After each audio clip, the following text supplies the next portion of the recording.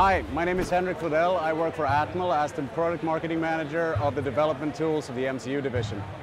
Here today at the Maker Faire in Bay Area, I am telling people about the functionality that we have in Atmel's own development environment, Atmel Studio 7, for makers that have been using the Arduino IDE to do pretty advanced prototyping and have reached a point where they want to migrate their sketches to something that is more production-oriented.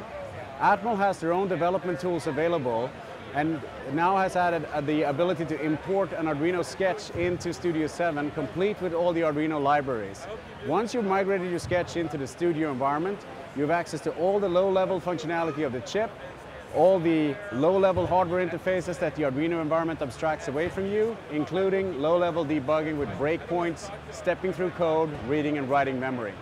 So, Atmel Studio 7, go to atmel.com/studio to download. It's a free software download, and then you can get started with a production-ready environment for your Arduino sketches. Thank you very much for watching.